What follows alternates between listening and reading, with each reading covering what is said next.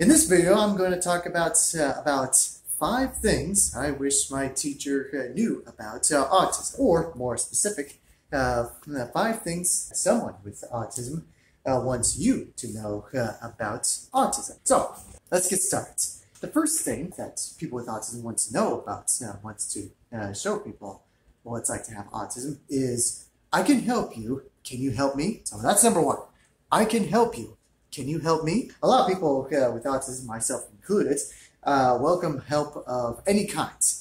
They really want that kind of help. They are desperate for help and would do anything to receive that help. And sometimes it is quite difficult to show how much they really want this assistance. So that's the one thing that people, I believe, would know about autism is, I can help you. Can you help me? So it's one of those classic examples of help me so I can help you sort of situation too. So let's do that together, shall we? Number 2, I have so much to say, I haven't figured out how to express it properly yet. I'll say that one more time. I have so much to say, I haven't figured out how to express it properly yet. Yet, as in the moment. They want to express what they have going inside their heads. Because I believe the majority of autism, they got so much things to say. They just haven't figured out how to do it properly. So let's help them out. Let's help them get those words out so that they can work for everyone else, including for themselves too, in order to express these feelings, whether it be verbal communication or through art. Because I've always been a humongous art advocate, and I believe that once you start with a project of art, then you can get those expressions out much more fluidly, and you never know what people might enjoy. All you gotta do is just give it a try. So I have so much to say, I haven't figured out how to express it properly yet.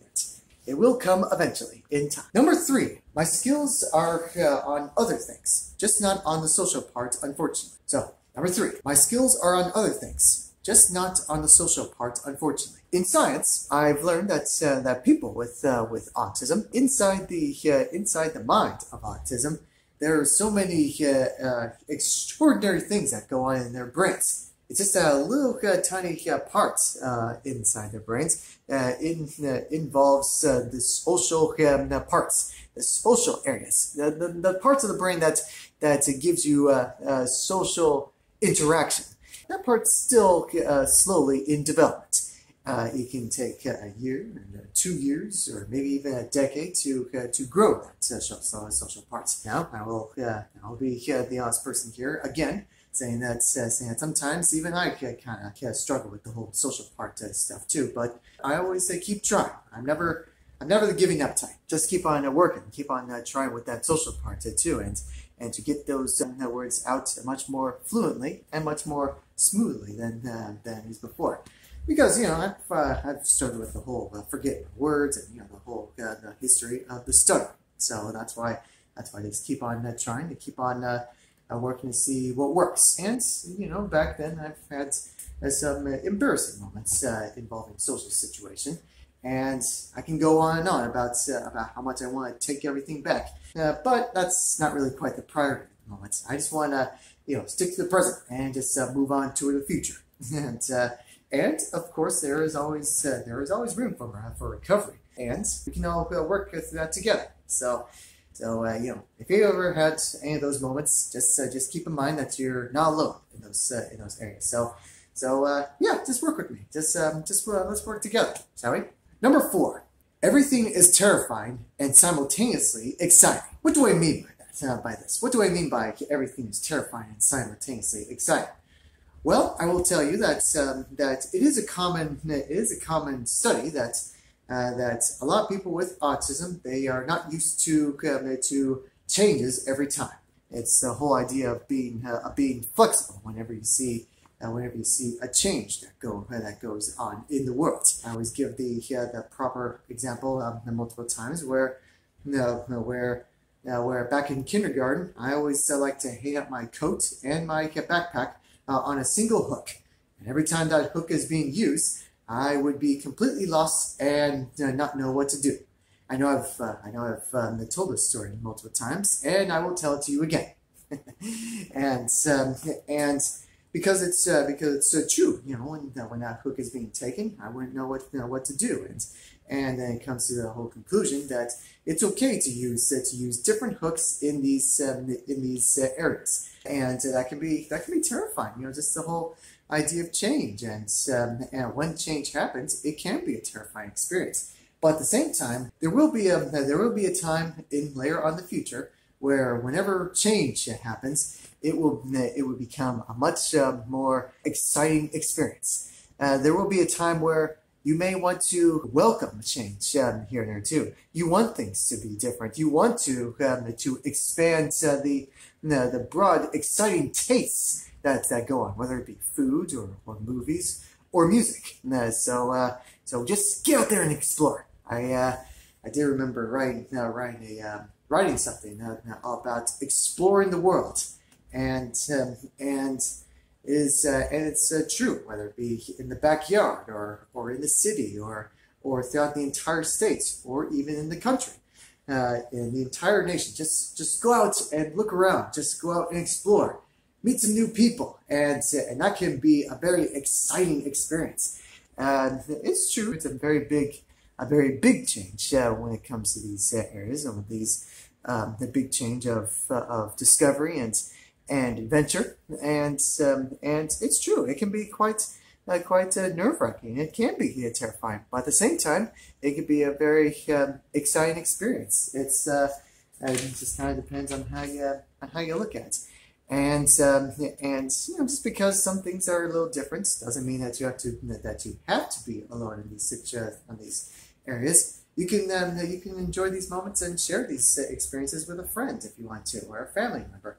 So that's why I always kind of like to encourage. Is just go out and look around. Look around, explore. So everything is terrifying and simultaneously exciting. That's number 4, I would say. Finally, number 5, this is something that you probably hear multiple times, and I will be glad to say it. But I will say it in a way that makes it fresh and exciting. So here's number 5. Treat me like everyone else, and I will learn how to socialize by example from you. So that's the part where I said that. You've probably heard this many times. The whole idea of treat me like everyone else, and it would be easy to just end by that. But I want to do something a little bit different, something to expand on that message.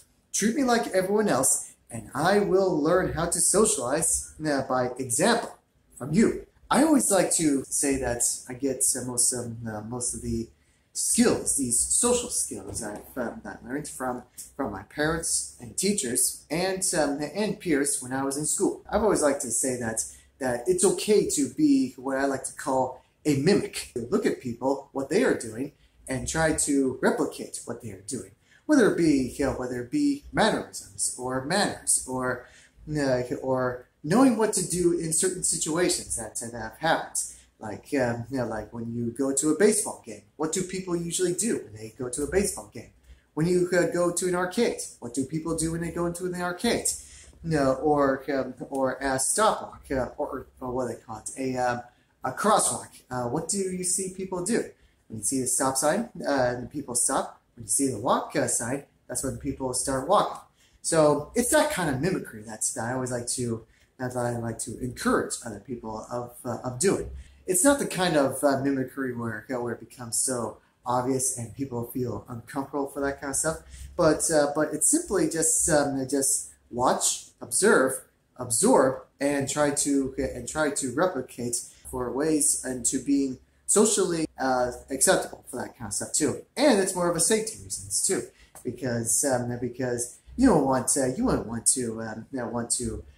climb up on the stadium or up on a roof or anything like that. You don't see other people doing that, and a good reason too, because otherwise you may lose your balance and fall onto the concrete, from a skyscraper. We certainly do not want that now, do we? So that's just one. So these are just some examples of mimicry. So learn how to socialize by example.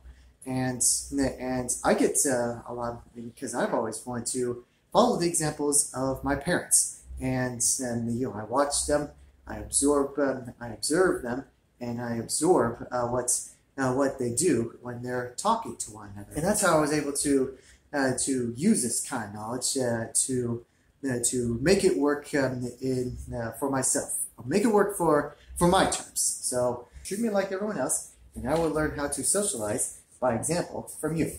So let's go over these over again.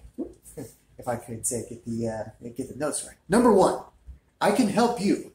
Can you help me? Number 2, I have so much to say, I haven't figured out how to express it properly yet. Number 3, my skills are on other things, just not on the social part, unfortunately. Number 4, everything is terrifying and simultaneously exciting. And finally, number 5, treat me like everyone else, and I will learn how to socialize by example from you. That's what I kind of mean by treat me like everyone else. It's like because it's still people. We're just it's people with autism. They just kind of do things a little differently, and they would love to do whatever it takes to to be social and to help others as well. All they just need is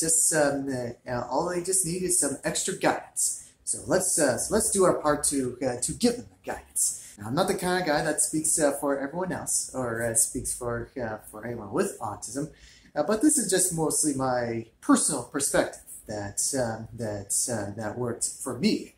Or I guess you could say I was probably saying. And maybe there might be a chance where you probably could be feeling the same thing as well. If it is otherwise, and I like to hear from your story as well. We like all kinds of information. It's in order to make autism much more workable. I do not believe in limitations. I only believe in adjustments.